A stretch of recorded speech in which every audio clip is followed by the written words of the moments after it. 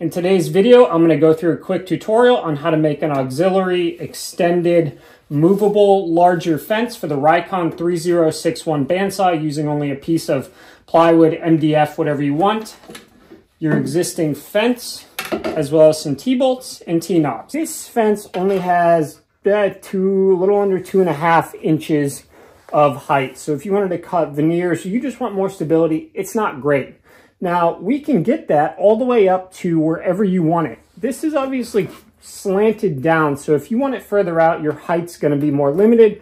But if you're cutting veneers and you want that full 5 inches, we can get that on here. So follow me through. This is going to be really simple, really quick, and we'll get you a fence made.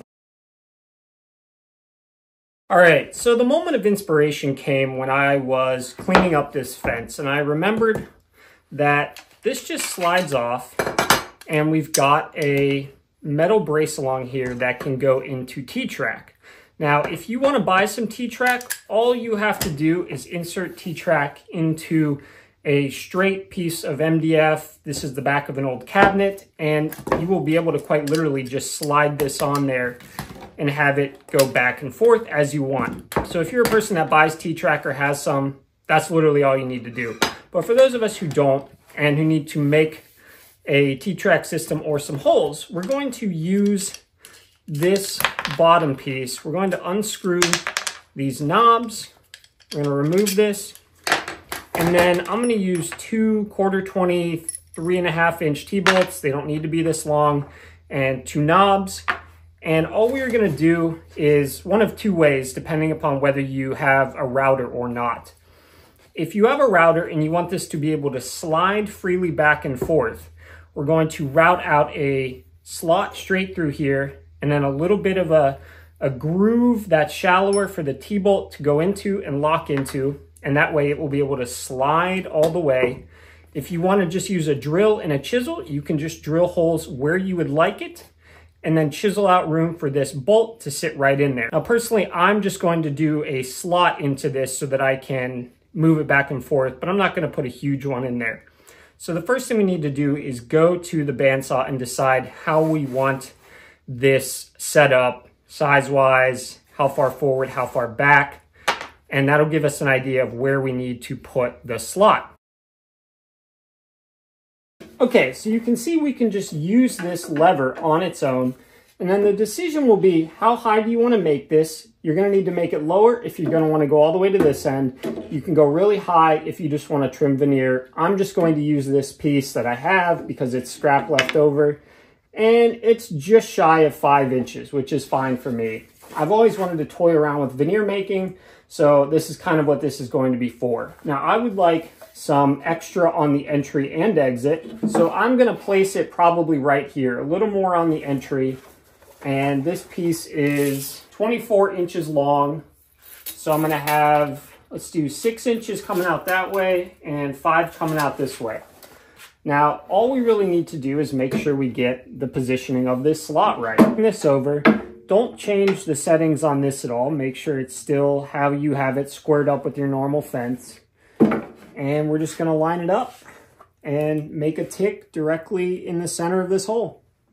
Make sure you hold this down flat, and that will be our line that we are going to use. So now we'll take this over, we'll transfer that line, and we'll get going with either cutting our slot, drilling our holes, whatever you want to do. Okay, so just take your square, and we're just going to transfer this as we would any normal line, and I'll know that this is the dead center of where I want my hole to be drilled, or router slot. Now, the dead center of these holes are 3 1/8 inches apart. So what I suggest doing is marking out those ahead of time. Now, if you're doing this by hand and not on a drill press, use a slightly bigger drill bit, because if you're off a little bit, we're going to be referencing this off of the table anyways, so it can drop down a little bit and then we can tighten it. If you use just a 1/4 inch bit and you're a little too high or too low, you're going to struggle to get it in the right spot so that it sits flat. So I'm just going to mark exactly where I want my hole. I'm going to be doing a router slot in mind, so I'm just using this as an example. And then I'm gonna mark 3 1/8 inch over. Now, if you're confident in your drilling skills, you can just freehand this. You can buy those portable drill guides to do a drill press. Normally, I would do this at the drill press. Or you can also just take a block of wood that you know has a 90-degree angle on it. That looks pretty close. And drill this way. I need to put a little punch right where I want that. And I like using brad points for these. It just makes it a lot easier to get right in that hole. And this will at least guide you this way. You're gonna have to deal with left and right a little bit. There's 1. And there's 2. And we can immediately test fit this. So what we will be doing is, this is obviously an awkward shape, but since we're going to be cutting, well, you can cut from either side if you want, but the blade will be over here, so we're putting this on the outside. Do the test before we cut the sunken in areas for the heads. These will be going on the outside. So then we'll go over to the table, lock down your fence like this so that it's stable. You're gonna hold this up. Gonna need your 2 T-bolts or whatever you want to use. You could just use nuts, wing nuts, whatever. And then get them both on, but leave them loose a little bit. And now hold this down to the table and tighten them. And there is your fence. Now we will go and chisel out the area for this. This is a nice, stable, not going anywhere fence.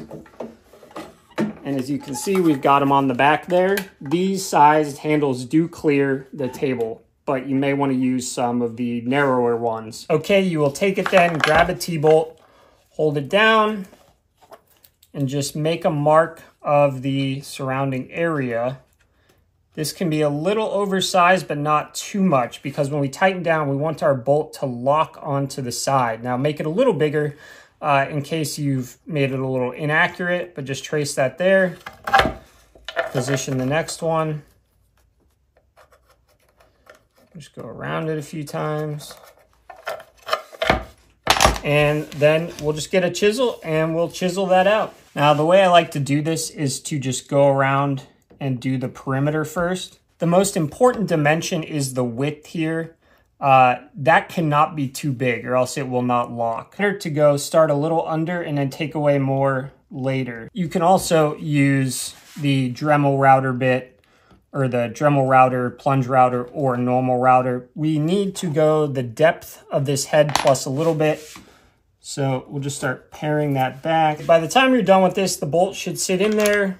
You should be able to screw your knob on. That bolt will not be able to turn, and it will lock it in place really nicely. So there is your drilling method and how to use these T-bolts to lock it down. I have marked out, I've got my about 6 inches behind, so this will be the farthest back position I could go right there. Now, I don't think this needs to be super long unless you want to be able to move this fence really far back and forth. I've gone about just a little under 7 inches from there to there, which will give me, you know, 2-3 inches or so of movement either way, as these are 3 1/8 inch apart. That just allows me, if I've got something super long, I can bring it 2 inches back. If it's for some other reason I want the exit side further out, I can bring it all the way back here. You know, play around with this. This is up to you. You could cut a slot a long ways here. You could cut multiple slots, which I think would be better for the structural integrity of whatever you're cutting. I don't really think one giant slot along this way is a good idea, but you could do that. You may want to reinforce it somehow along the way. But if you want a ton of movement, I would cut, you know, 4 inches here, 4 inches here, and 4 inches here, leaving some connections in the middle. And that way you can move this and then get an inch of movement either way. It's up to you. If you use plywood, it's going to be stronger. If you use real wood, it's going to be much stronger. A piece of hardwood would actually, if you can keep it flat, would be pretty good for this. So I'm going to just route this out with my T-track system, and I'll show you how that works and hooks up. We're now going to route this slot, and we've got the line directly down the center of our 1/4 inch holes. Now for the through cut, we're actually going to make this more like 9-30 seconds. We want a little bit of wiggle room on each side in case for whatever reason you ever change your fence or something happens and bumps it, whatever. That gives us a little room that if this needs to go up or down just a hair, or if you measured wrong, you're okay. Now this is going to be my face side, but I'm going through from this side because there's going to be some tear out probably, especially with this veneered OSB.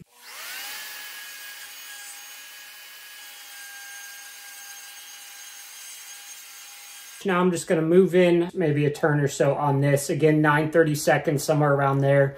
You want to leave yourself a little room. Okay, let's try it with a bolt. And we've got just a little bit of wiggle room back and forth. That's perfect. All right, now we are going to route out our groove. I like to grab a Sharpie, hold this pretty straight, and then just mark on either side. And we're going to want to eat away about a little under half of the Sharpie mark. And that will allow us to move this bolt freely, but that when it turns, it will lock itself in there. So you're going to want to eat away just a little under half of the Sharpie mark. But if you're worried you're going too far, stop. You have to get this right. You cannot overshoot this, or you have to keep going deeper and deeper to try again. So test it along the way and make sure you haven't gone too far. For reference, these T-bolt heads are about 1/8 of an inch. So, well, a little under 1/8, so like maybe 3/32. So we're going to go about 1/8 of an inch down in depth, maybe a little more than that. You want this bolt to definitely be below the surface so that nothing hits on it. You are also going to want to make sure you go with this groove further past. If it helps, set the bolt down at the end there and make a mark. But that will allow us to take our bolt all the way to the end. So you need to go past where your stopped line is.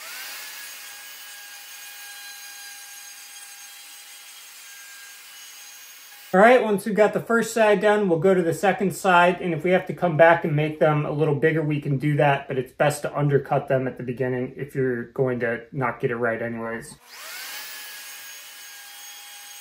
All right, and that's what we are looking for. We can move it pretty easily, but it can only turn a little bit as it locks in there, which is perfect, because the more you tighten this really hard, it can start to eat away at this a little bit, so the more room it has to go, you'll get a long lasting out of it, years and years and years.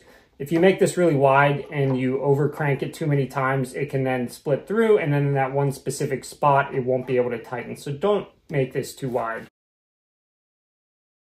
Okay, to assemble this, we just need to take our lever mechanism. We take our larger sacrificial, whatever you want to call it, fence. We're going to hold it up against there. We're going to take our bolts. We're going to find the first one. We're going to slide that through. Now we're going to take the second one and slide that through. This is what you'll be looking at on the back. And you will just take your knobs and screw this on and tighten them. If you have done this correctly, this fence should move freely and you should be able to go anywhere you want as long as you haven't made the height under this and you haven't made the height taller than that.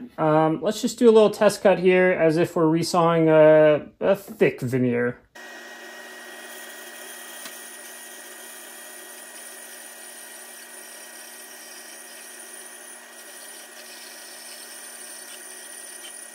And just like that, I've now got a veneer of cedar, and my entire shop smells like cedar. So if you're thinking about doing veneers and you want to not risk your metal fence, consider making one of these, and just for any large boards or really long ones in general. The one downside, of course, is that you can't as easily reach around here to grab out and hold the log. That's going to be up to you, but of course we made this fence so that it can move, so if you want to bring it back further, you're free to do that. If you want to go further forward, you're free to do that. And there we have it, our Rikon 3061 auxiliary resaw larger fence. You can put it on, take it off in minutes, minute maybe, and put your other one back on and store this away as needed. If you have any questions, comments, concerns, other ideas, let me know, and thank you for watching.